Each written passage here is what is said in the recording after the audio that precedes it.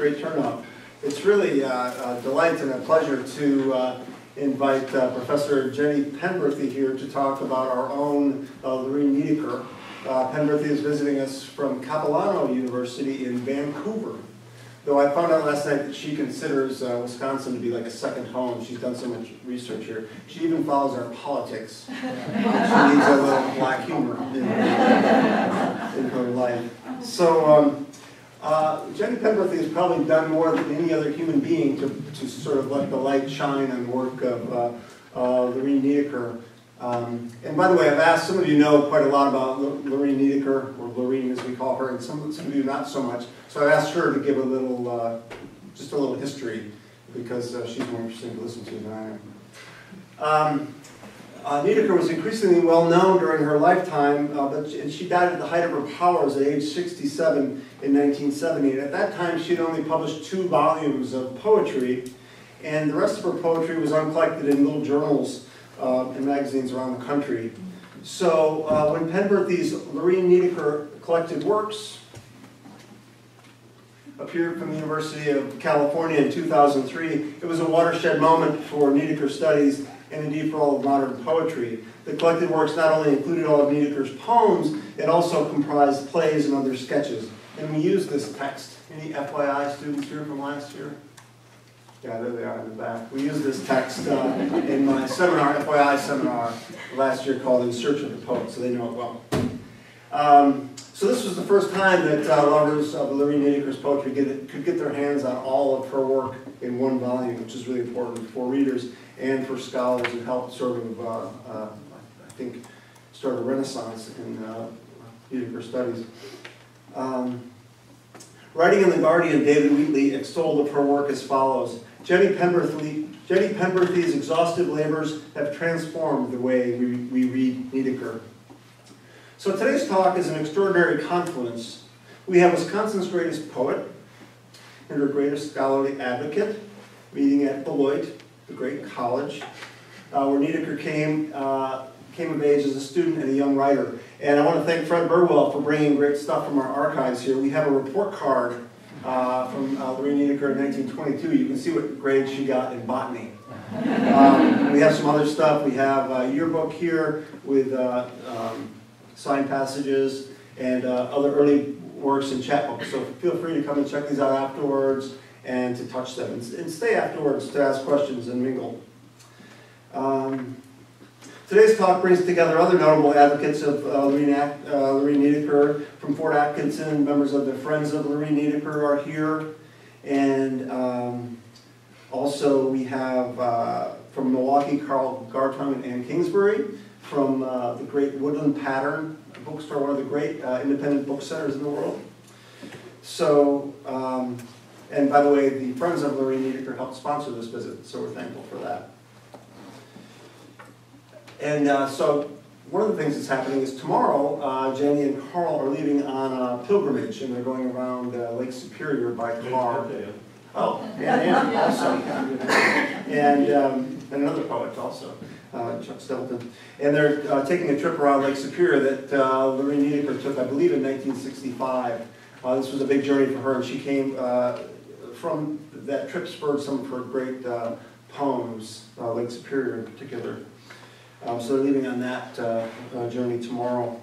And this talk comes at a time when Beloit College is strengthening our ties with Niedecker. The college has been working with the Friends group to make Beloit the academic home of Lorine Niedecker, which seems right and proper since she was one of our own alums. And a part of this partnership includes the naming of the English Department's Visiting Writers Series, which is part of this event. So stay tuned for that. So, as they say at literary events, without further ado, please give up Jenny Penberthy a warm welcome.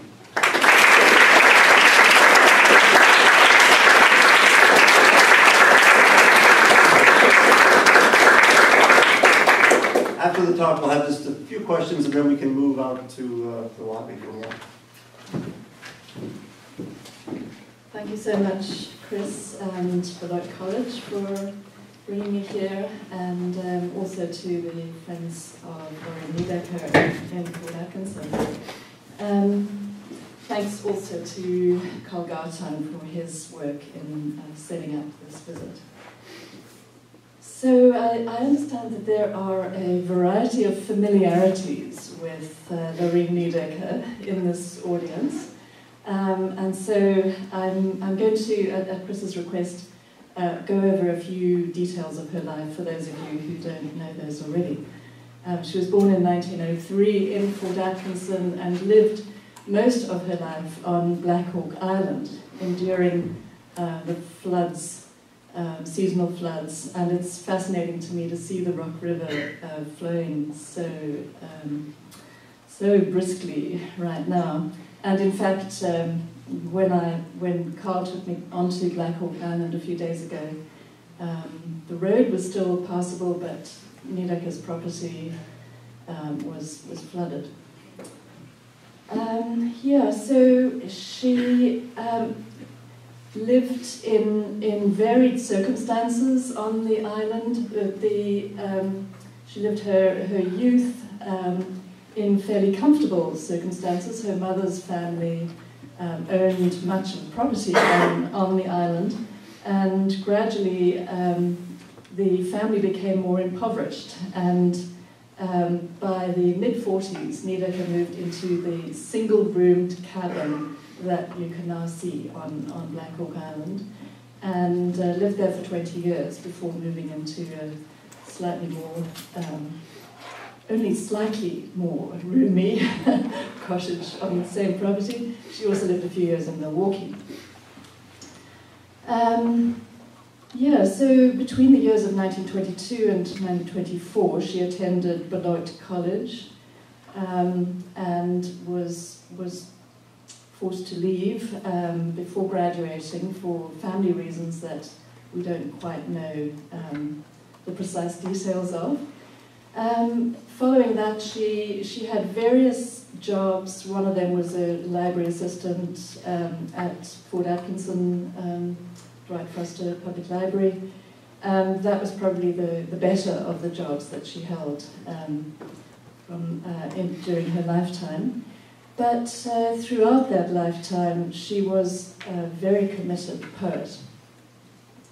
In her late 20s, she made contact with a New York poet, Louis Zukowski, and he introduced her to many new developments in poetry, and also to many poets across metropolitan United States and across the world, for that matter. So that maybe is enough introductory detail for Niedecker, and I'll go from there to my comments.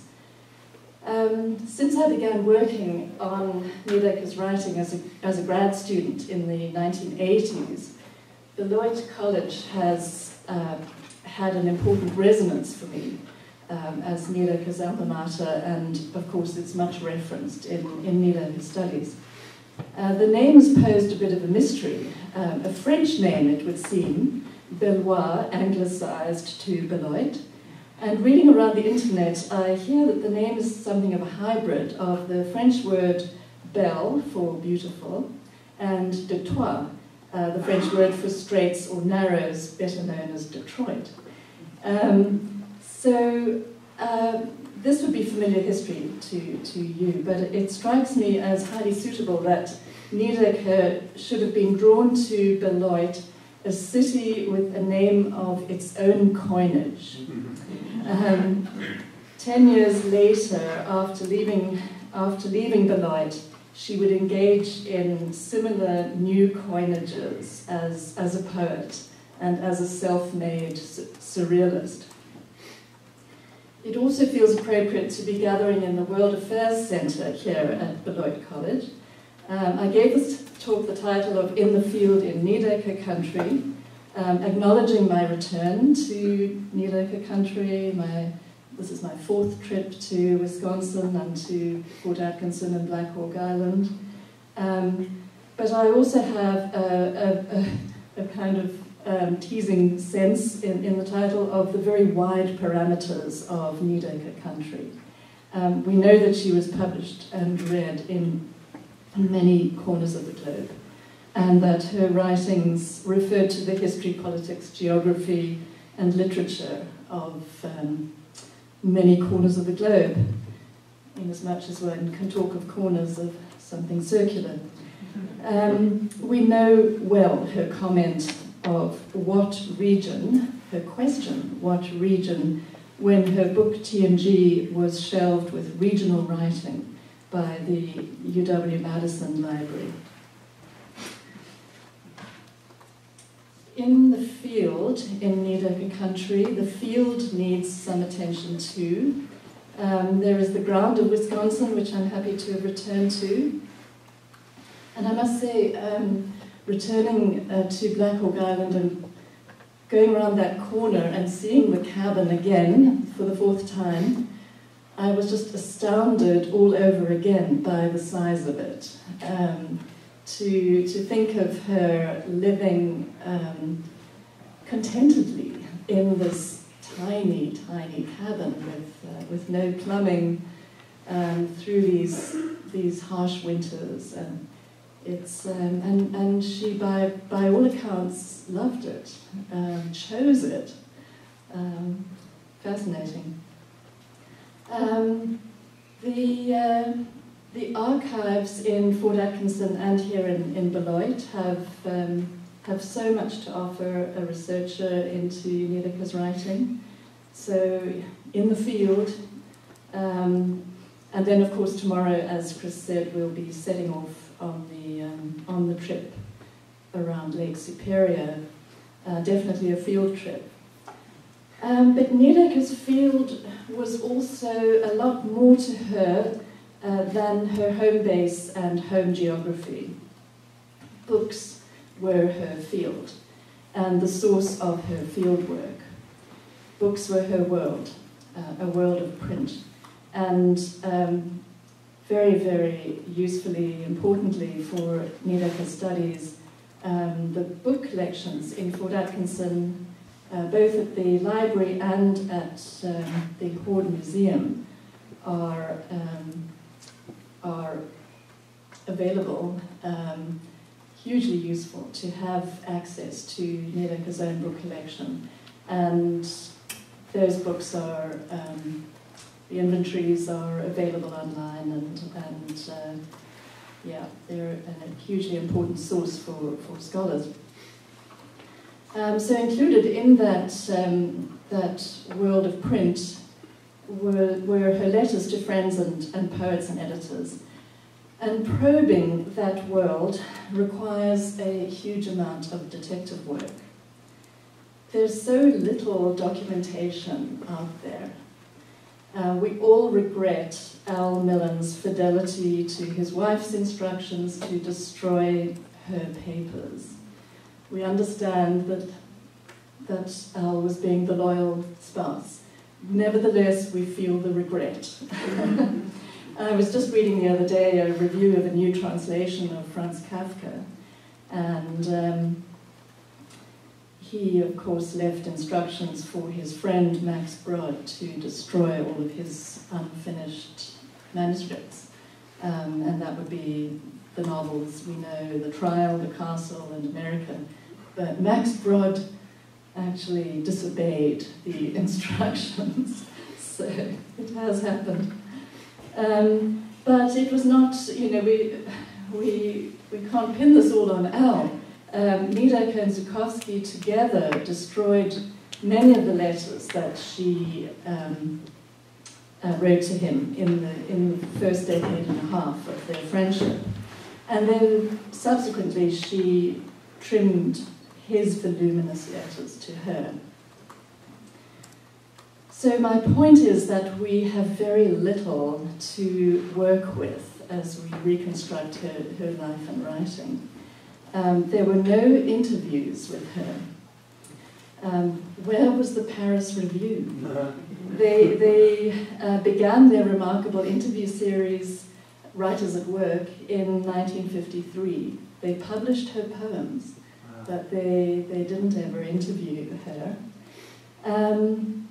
The other great loss is when Sid Corman visited her late in 1970, shortly before she died. he did the wonderful thing of recording her reading from The Harpsichord and Salt Fish.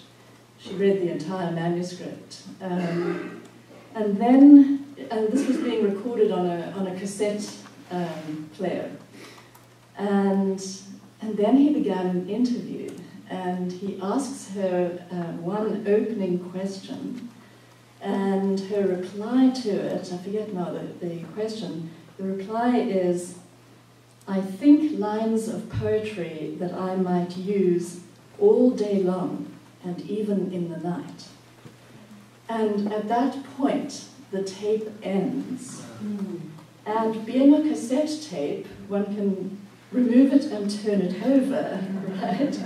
However, oh, forgive me, Sid, but on the other side was a recording of Sid reading his own poetry. And so Sid chose to preserve his own recording. And we have countless hours of recording of Sid reading his poetry. So that particular 45 minutes did not need to be preserved.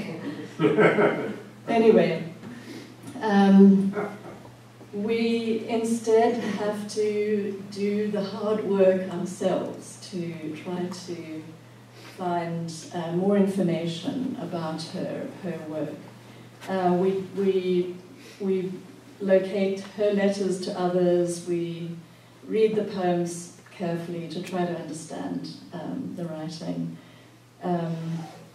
And the writing, of course, is notoriously resistant to the standard methods of interpretation. So we can study the period, study the poets she read and the poets she was informed by, the magazines she favoured, the books she collected, the books she borrowed from libraries. All of this contains really important information. But truly transformative in this process of tracking materials has been the digitizing of inventories of archives, and in some cases the digitizing of the archives themselves. And Fort Atkinson has done a superb job of digitizing their collections.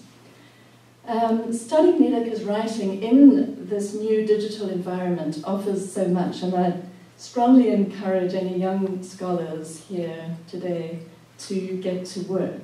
There's so much more work to be done, so much more that can be uncovered about her writing. For instance, very little has been done yet on her relationship to the poets she read. And the poets she admired. What impact, for instance, did her very close reading of Charles Olson have on her longer poem, Lake Superior? She had several of his books in her collection, and we also know from her letters to Sid Corman that she read Olson in Origin magazine, starting in the late 50s. One of the questions that we have with the book collection, we have an inventory of it which is online and very useful because it dates the editions that she owned. But one of the things we don't know is when she acquired these books, which, in this particular field, and you'll see as I go on just quite how relevant these books are to the production of her writing.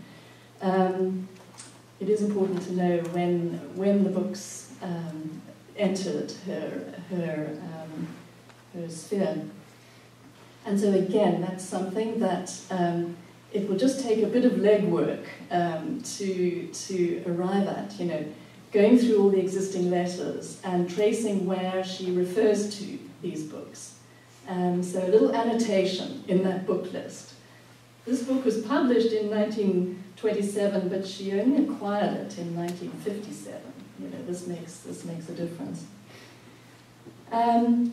So, scrolling around the web, I keep running into little surprises. Like, what do we make of the fact that the the August 1963 issue of Poetry magazine published Niedecker alongside Sylvia Plath. You know, nobody would dream of talking about Niedecker and Plath in the same sentence, right? But there they were in 1963, published side by side, which would mean that would mean that Niedecker certainly read Plath. Plath died very soon after that publication. Yeah, and you know, the other thing is to read through magazines such as Origin, and which she gave very, very close attention to. She was a subscriber, and the magazines came in from Japan for her on a regular basis. And she read the French poets there, Francis Ponge and others who made a big impact on her writing. So again, there's very, very little that has yet been done about her reading. I have a project, you know, I've been writing about Niedecker, thinking about her for decades, and I keep sort of testing my pulse and thinking, is this, do I really want to do this? But do I want to keep doing this? But actually, I'm still thoroughly engaged by her writing. I find it so deeply interesting. So anyway, I am still at it, and I'm working now on a collection of selected letters, previously unpublished letters. And there are a great many of them that I've been uncovering, largely with the help of the internet. So all kinds of little odds and ends are turning up, and here's an accidental find.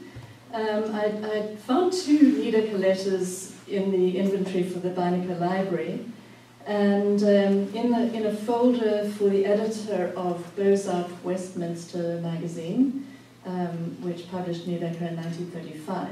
So 2 letters to the editor, and I wrote to the library and asked if I could see copies of those. And they wrote back and said, well, 2 copies would cost me the same as 10 copies. So I went back to the inventory and said, well, yeah, okay, I'll also have the Louis Zukowski letters to the editor. So I got those and was completely delighted that this accident had occurred. And I'll read you some excerpts from these letters of his.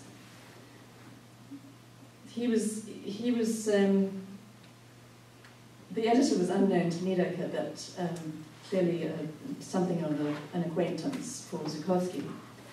I suggest you get in touch with Kenneth Rexroth, also Lorine Niedecker, Fort Atkinson, Wisconsin, the only woman in the USA, as far as I know, now writing poetry, with the exception of Marion Moore, and promising more of a base to build on than Marion. I suggest you take something by her whether you like it or not, or whether Ezra Pound likes it or not. Such exceptions should be made sometimes so as not to risk dogma. In any case, she is working out in Fort Atkinson all alone without help from anybody, what the Surrealists are doing as a group in Europe. Again, not a matter of influence, but of similar events happening in different places at the same time, because the age is a base.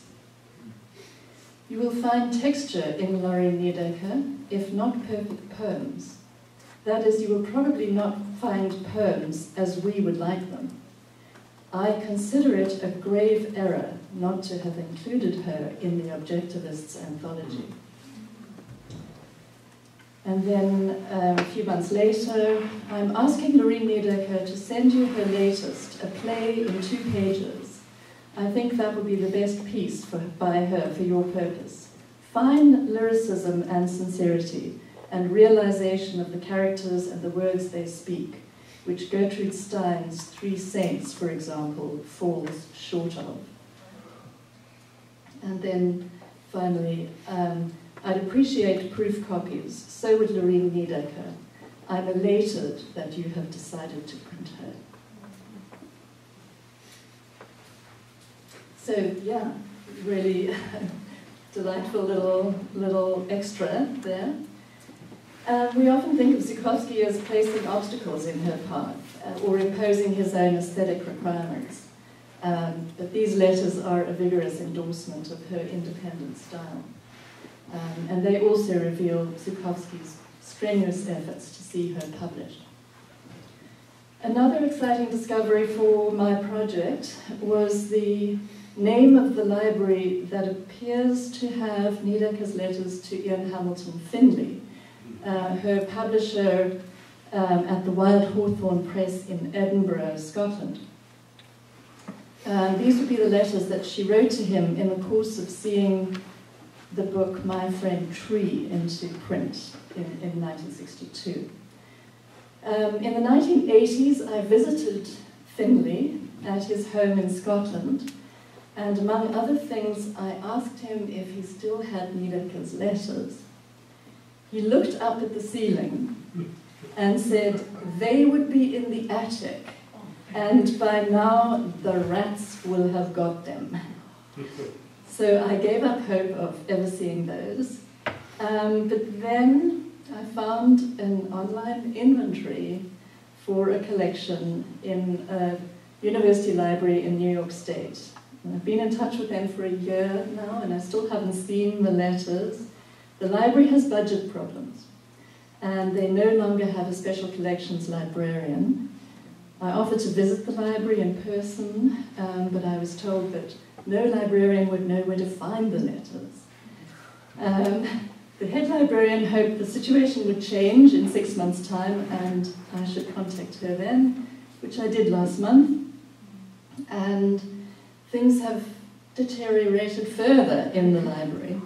However, I made a pretty passionate plea, and she's going to try to find a student who will scan the letters on my behalf, and I'll need to fund the student for this activity. So this might actually happen next month. Anyway, they will form a centerpiece, I'm sure, once I have access to them in this collection. Now, as part of this process of searching for new letters, I decided to return to the collections that I'm already familiar with. I wrote to special collections at the University of Chicago Library to ask them to send me the Niedecker letters to Harriet Monroe, editor of Poetry magazine.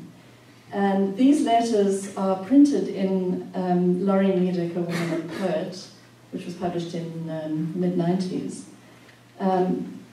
So they duly sent me the letters, and as I looked through them, I found that there was one page that they hadn't sent me in the 1990s when I worked on that book. And here I have a slide of the page. Not sure how much of that you can see. It says, yeah, it is an actual letter. So January 14th, 1932, in accordance, so the second paragraph, in accordance with your inquiry for brief autobiography, Lorine Niedecker, Mrs. Frank Hartwig, age 28, born near Fort Atkinson, Wisconsin, and now living there, has been published in Parnassus, Interludes, Will-o'-the-Wisp, Northern Light, and Kaleidoscope. Now, we know about two of those poems, those published in Will-o'-the-Wisp and Parnassus.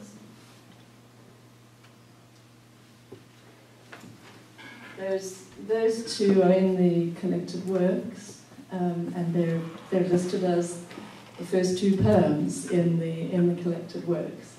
I'll quickly read them to remind, or for those of you who aren't familiar. Colours, a transition. Colours of October wait with easy dignity for the big change, like gorgeous quill pens in old inkwells almost dry. And then Morning Dove, both of them published in 28, not that long after she left Beloit. Morning dove. The sound of a morning dove slows the dawn. There is a D-round silence in the sound.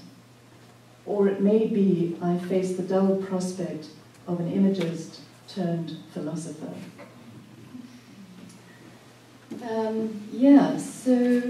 There are, so we learned, 3 more magazines that we weren't aware of previously. Interludes, Northern Light, and Kaleidoscope. And I set about finding copies of those.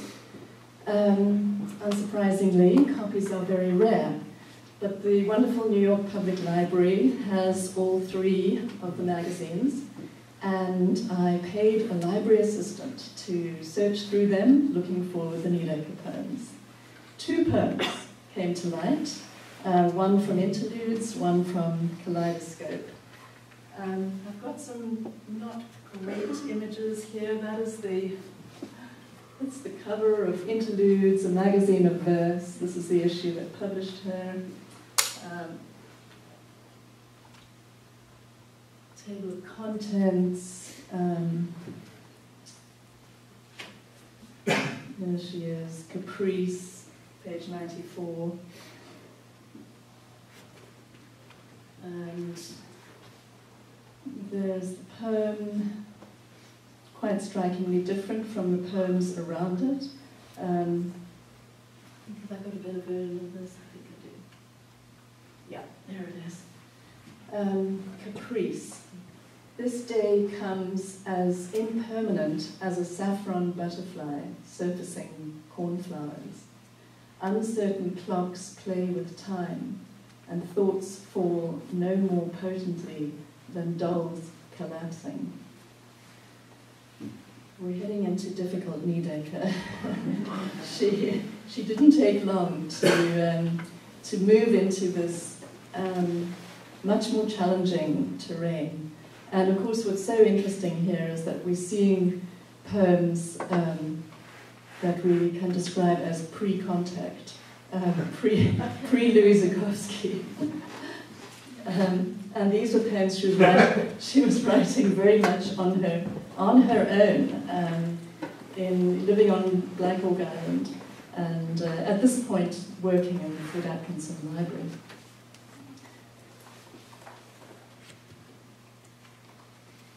And yeah, here is the cover of Kaleidoscope. And this tiny little poem wedged in at the bottom there.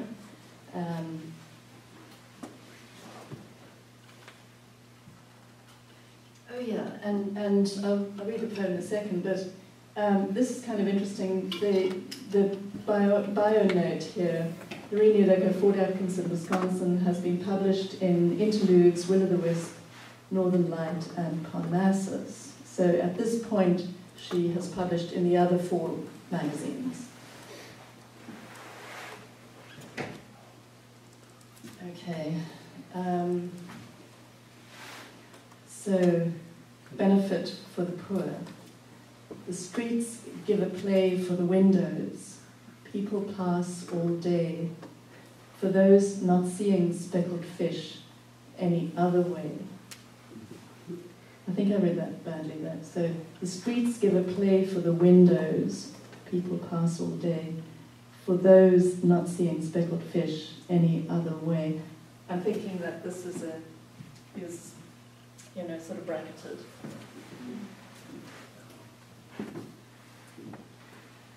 Yeah. That is a tough poem. Yes. So, the Northern Light was the third of these magazines, and this one has proved more difficult. The magazine began in January 27, ran through till 1932. In between, it changed its name to Western Poetry. So from December 1929 to October 1930, it had another name. Then it reverted to Northern Light. I was told by the New York Public Library that quote, "The material is in horrible condition and is partially mutilated to the point where pages are loose and missing sections of pages. Some pages have no page numbers, so also there is no way to know if we are missing pages." They failed to locate the contribution by Niedecker. I then turned to the Minnesota Historical Society that has a microfilmed copy of the complete run of the magazine, and they were willing to send it to me by interlibrary loan. I looked through the microfilmed pages twice. It's a long, it published very, very regularly. There are hundreds of pages, and I went very carefully through them twice, and I couldn't find the poem. However, it's very hard to accept that this poem is missing because she's referred to it in 2 bio notes. I made PDF copies of every page of the magazine, and they are sitting on my computer waiting for another long search, which I haven't done yet. But I'm hopeful that before too long there will be a 3rd new poem. So yeah, we have at least 2 new poems, new to her current readers, that is, and they're an important addition to the very small amount of information that we have about her early years as a writer.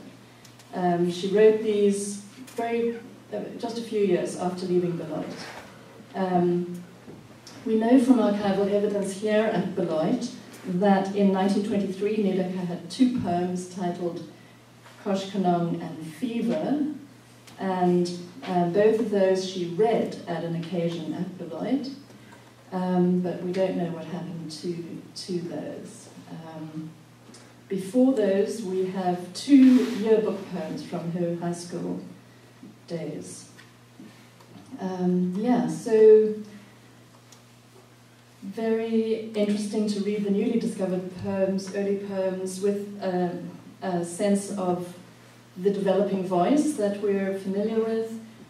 Also interesting to see that both Caprice and Benefit for the Poor have similarities to the poems that she published in Poetry magazine in 1933. So she's definitely already beginning to work with something of a surrealist mode, very much of her own making. Why did she choose those particular magazines? Did she always submit only 1 poem for publication? What did the accompanying letters to the editors say? What correspondence took place between her and the editors? All of these are detective projects waiting for researchers. It's entirely possible that the editors of these magazines have their personal archives in libraries somewhere on the continent.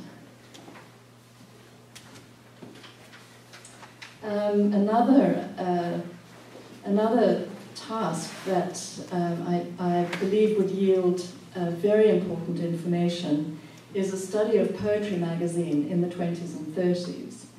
I think we would find there a lot of information about the context for her writing, influences, and also there's a news notes section at the back of Poetry magazine where new magazines are referred to and recommended.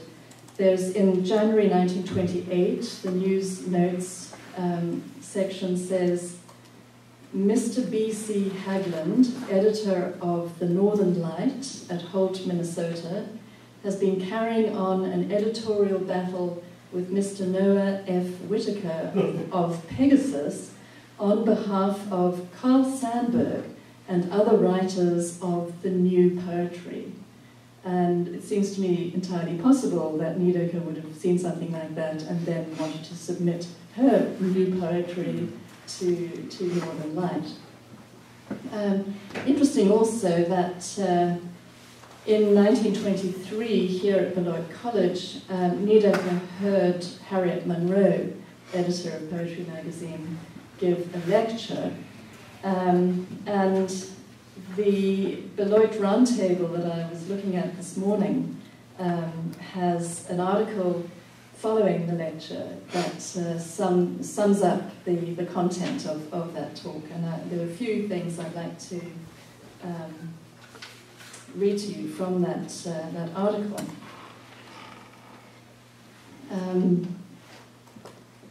Okay, this is a quote from Monroe.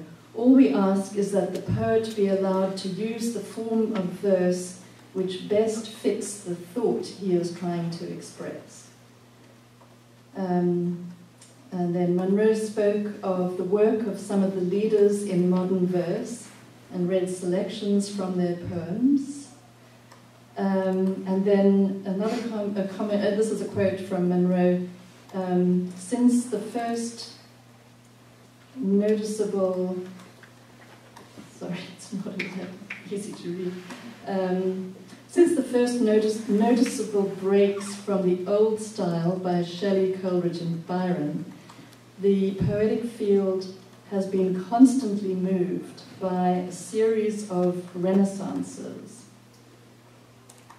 And Miss Monroe styled Walt Whitman as a pioneer of free verse who developed his mode of expression in spite of the criticism of contemporaries. Quote, "Poetry expresses the mood of the age in which it is written, and the modern era requires a distinctly different mode of expression than the heavy metre of the Victorians." So those are some comments made by Harriet Monroe that would surely have appealed to Niedecker, and very likely encouraged her, both in her reading of Poetry magazine, but also to submit poems, which she eventually did in the early 30s. Well, the first submission was 1931. Yeah, so I want to move on to talk in more detail about a poet who Niedecker read very closely and who was an important influence, I would argue, on her work. And this is Emily Dickinson. She introduced Zhukovsky to Dickinson's poetry, and she has quite a number of Dickinson books in her library. However, many of them are acquired a lot later than she would have first read them. But here is the letter that Zhukovsky writes to her in 1945. "I got Emily, whom I'll keep, and you can have it whenever you want it, though." The two of them exchanged books a lot, shared books, and mailed them to and fro. "I've had about an hour to turn pages. I've looked through those you copied out. They're not up to the 2 in Test of Poetry, I think, but I see what you like. She's really a lot of source material for modern guys, even Bill Williams. For example, The Red Man and The Yellow Man, though he probably doesn't know it.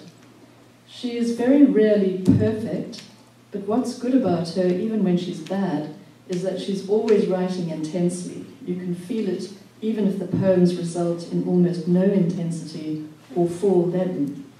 What pleases me most in how she follows things is the sounds she works on, so that the sounds track or trace the things and states of things. It'll take a long time before I can go through the book, however." So I've just once used Dickinson and Niedecker in the classroom, and I thought I would just show you some of the comments that I've collected up. Let's see.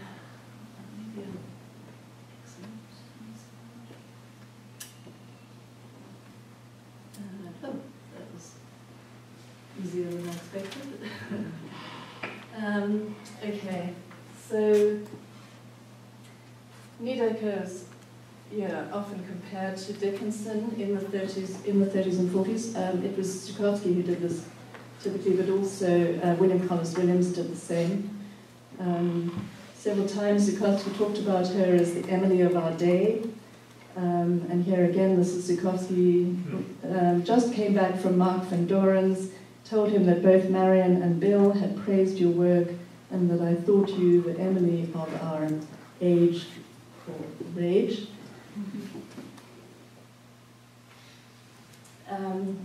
Zukowski, when he compiled the anthology called The Test of Poetry, initially had 3 Dickinson poems, and then because of the permissions fees he withdrew them, and said that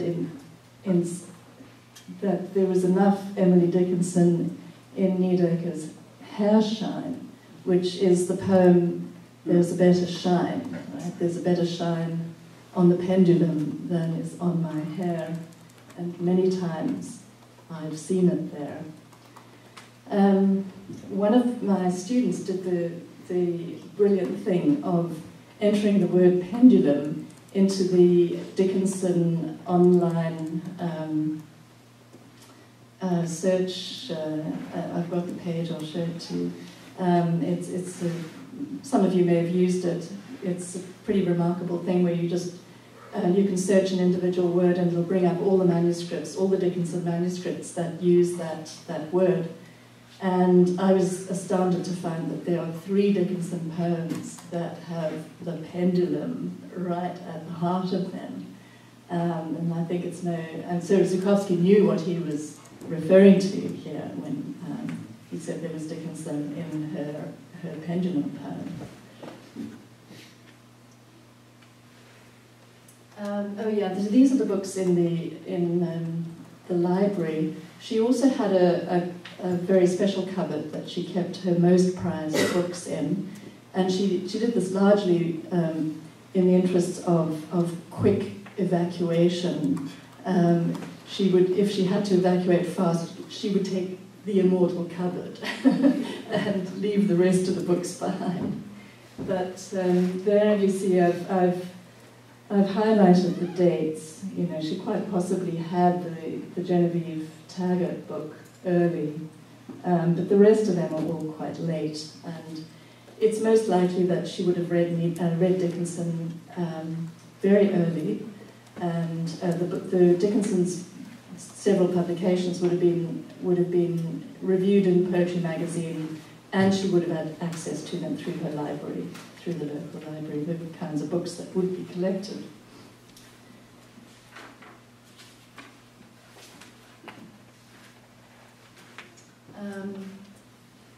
Yes, so here she is writing to Gail Raub. Oh no, this can't be Gail, it's 1960.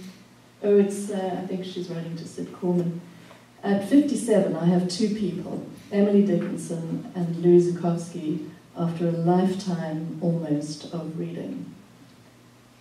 And I'd like just now the few poems I know to be the best. Oh, for a book of her work that Sid Corman is proposing, those that carry a load of ecstasy.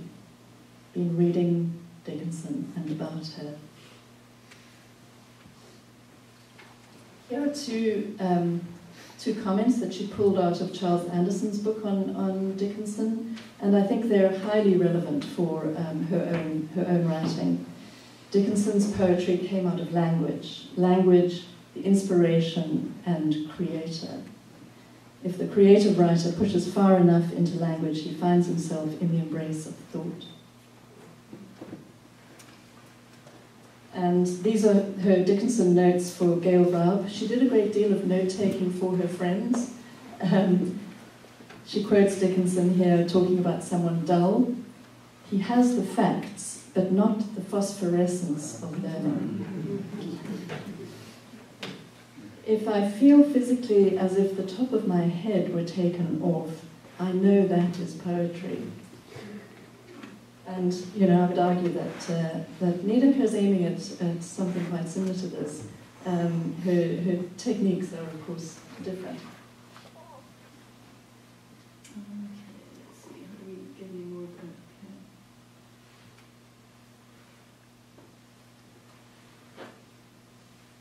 I'll skip that one. Okay, so I've just lined up a few instances of echoes of Dickinson and Niedecker's work here. So, you know, the classic Dickinson line, because I could not stop for death, he kindly stopped for me. And Niedecker, in days when thought arose and kindly stayed. You know, it's just got that sort of bare echo of Dickinson there. Here we have Dickinson, while asters on the hill their everlasting fashions set, and covenant gentians frill, and my coat threadbare over and down Capitol Hill, fashions mornings after. This one, okay, the Dickinson, this would have been the version that Niedecker very likely read. The poem titled by Dickinson's editors, The Wife. She rose to his requirement, dropped the playthings of her life, to take the honourable work of woman and of wife. If aught she missed in her new day of amplitude or ore, or first perspective, or the gold in using wore away, it lay unmentioned as the sea develops pearl and weed, but only to himself is known the fathoms they abide. And then we get Niedecker's poem about marriage. I rose from marsh, mud, algae, equisetum, willows, sweet green, noisy birds and frogs, to see her wed in the rich, rich silence of the church, the little white slave girl in her diamond fronds. In aisle and arch, satin secret collects, united for life to serve, silver, possessed. Quite a relationship there. Oh yeah, this one I just found the other day. Spring comes on the world, I sight the Aprils, and I'll just read that aloud. How white the gulls in grey weather, soon April the little yellows. The Aprils and yellows kind of struck a chord for me. Oh yeah, okay. This is that's the search tool for the Dickinson editions, the Dickinson manuscripts actually.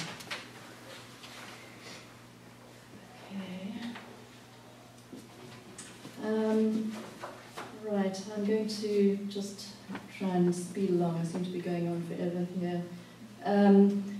Just to refer back to Niedecker and her kind of global reach, I've been in the last year in correspondence with a Spanish scholar and translator who has been translating Niedecker. She's now published a very large collection of translations, the Spanish on one side of the page and you know, opposite it the English.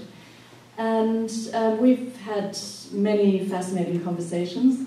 One of the great problems for a translation into Spanish is that there is no dash in Spanish. And so Niedecker's poems are just crammed with dashes. And I'm not sure at all what happens when one translates Dickinson into Spanish.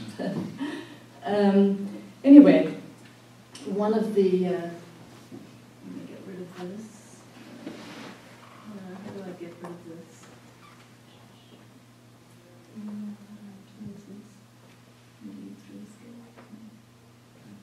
Any suggestions for how I close this file? I'm not a Mac user. Oh, there.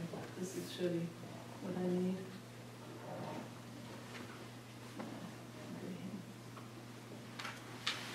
Close. And another close. Oh, maybe I don't want to close this one. Yeah.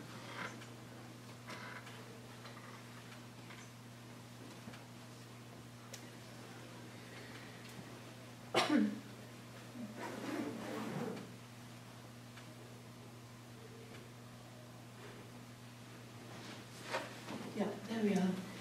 This was one of the poems that we were talking about, Linnaeus in Lapland. Linnaeus being the botanist and the great famous creator of the taxonomy classification of species. So there you have the English and the Spanish. Now, one of the things that happened for me when I was working with her on this poem was okay, let me read it. Linnaeus in Lapland. Nothing worth noting except an Andromeda with quadrangular shoots. The boots of the people wet inside. They must swim to church through the floods or be taxed. The blossoms from the bosoms of the leaves. So on either side you have the scientific observation and then the local observation of lives of local people in the middle. And I thought, oh, I'll just drop that into Google and see if I actually find the original Linnaeus. And of course, remarkably, the journals, Linnaeus journals through Lapland are all digitized, and it didn't take me very long at all to find the sources.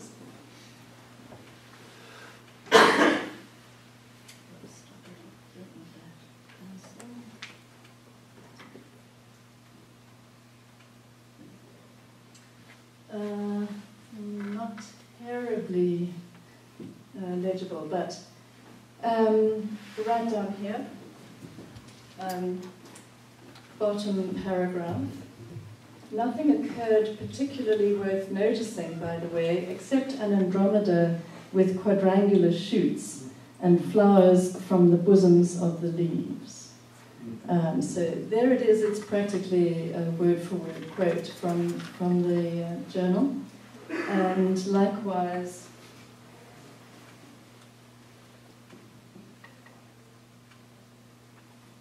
okay,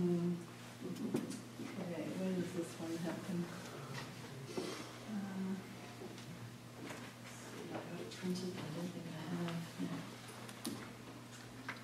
have. Well, you'll have to take my word for it. That the boots of the people wet inside, they must swim to church through the floods or be taxed. That, in fact, is a paraphrase of the wording here that refers to the practice of taxing the Laplanders who don't go to church. And, if the poem is full of... So here you have really a poem that's derived entirely out of the words of Linnaeus, right? And this is true of so many of Niedecker's poems. And, what sense do we make of this? How do we even begin to engage with these poems, right? They're such a resistant surface. But she's doing all kinds of playful things. She's the people who are being taxed. Of course, this is the great taxonomer, right, who's doing his own version of taxing. And this, of course, posed problems for the translator, because she wanted to both communicate the sense of something punitive in the taxation, but also the sense of the classification and recording. And Spanish won't do that, so she had to choose one over the other. And so she chose the classification, as you can see in Clasificados. Anyway, a fascinating correspondence, and that led me just, by chance to look this up online, and there it is. We can be doing this now with all of Niedecker's poems. Instead of wrestling with these things and saying, what on earth was she doing? There are the answers. And I'll give you just one more example of this.